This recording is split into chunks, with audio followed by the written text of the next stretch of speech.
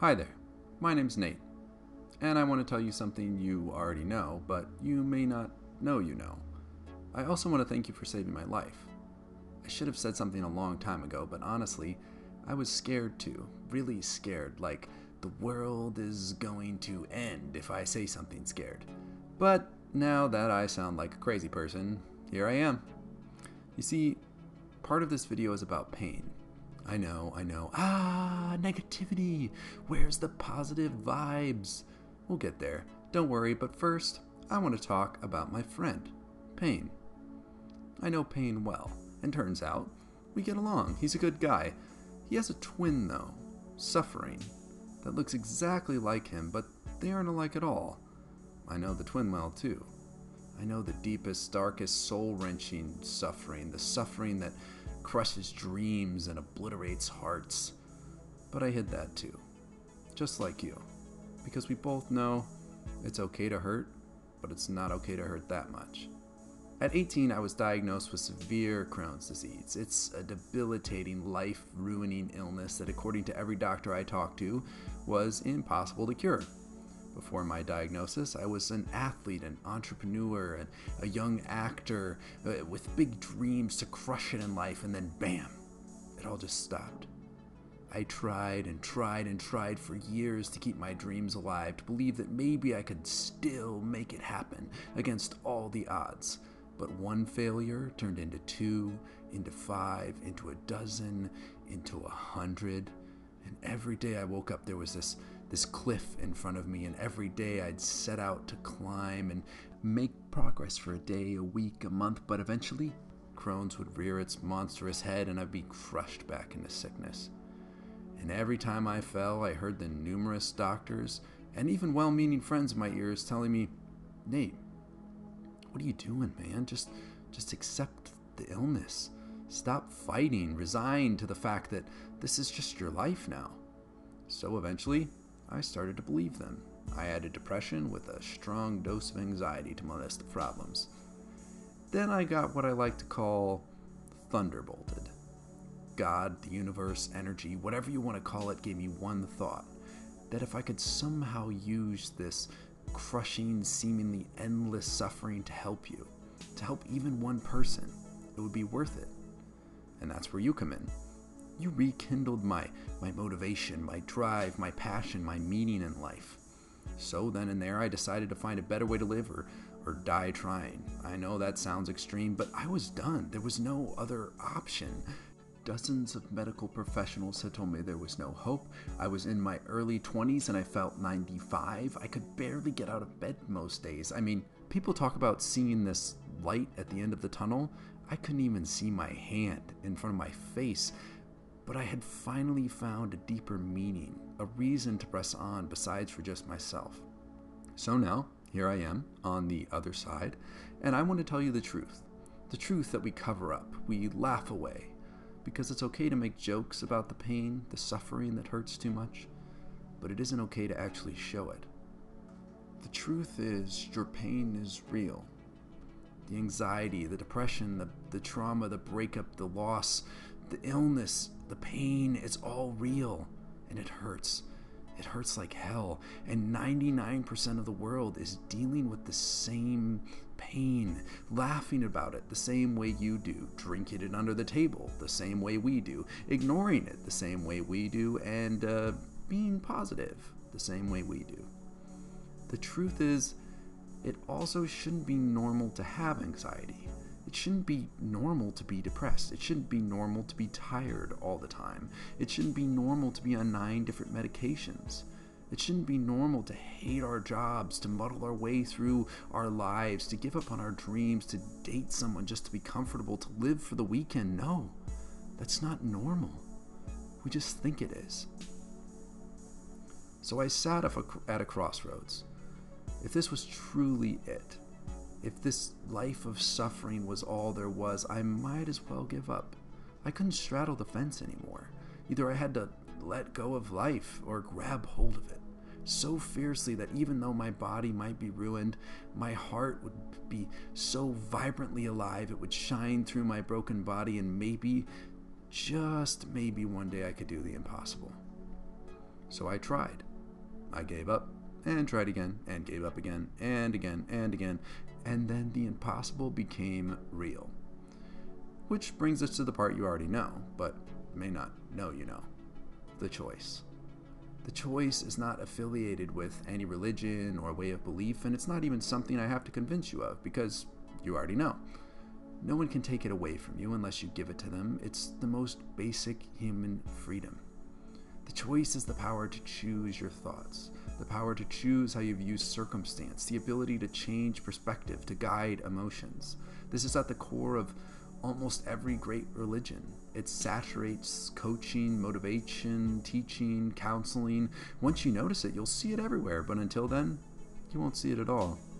Now, I know, you're probably thinking, this guy is so full of crap. I've heard this all before. Yeah. Pish posh. What's the real secret? I get it. I said exactly the same thing. When I was first diagnosed, I was told that it could never be cured, that I'd be in this miserable hellhole the rest of my life.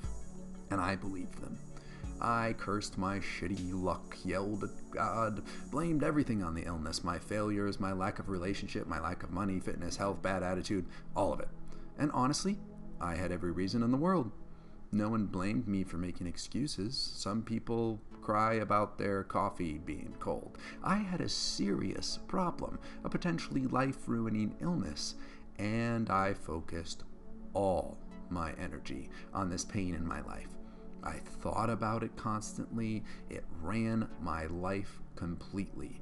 And that is the difference between pain and suffering. This is the choice you have.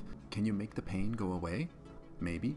Some of it over the long term, but we're human. We live here on planet Earth. Life can be painful sometimes. The question is, what can you do right now? I realized it doesn't matter how valid my line of reasoning was for my life sucking, for living in suffering. The fact was, it sucked.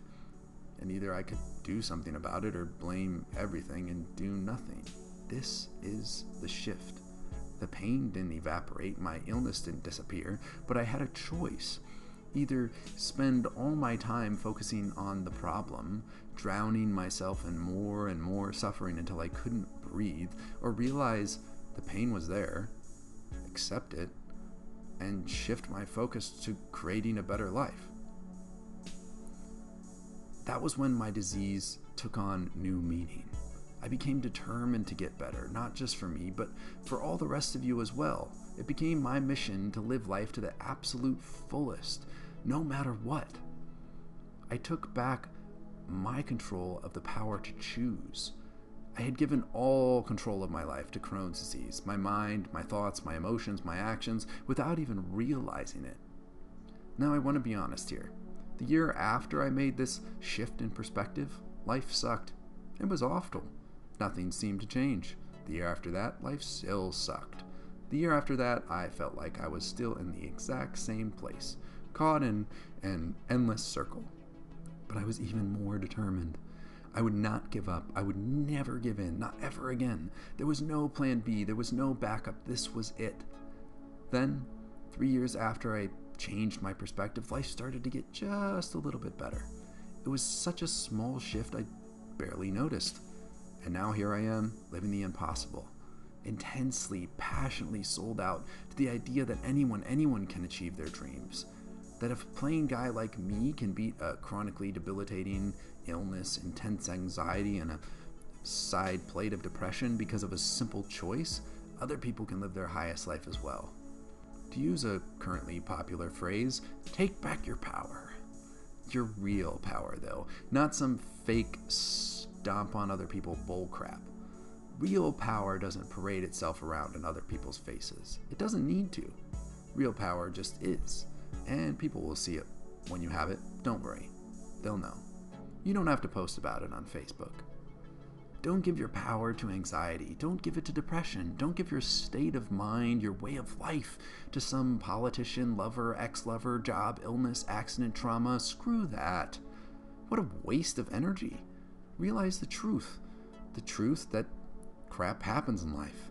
The truth that it's not fake. You're not making it up. No, it's real. It's painful. It's horrible. And it happens to everyone. But we have a choice. Life is too valuable, too precious to spend it in the control of something or someone else, in control of suffering. Your ability to choose is the only thing you have absolute control of. So, use it. Did you know that you can be in massive pain and in total happiness at the same time? Yep, you can. It's not easy. It will absolutely not happen overnight. There is no quick fix, but there is a way out.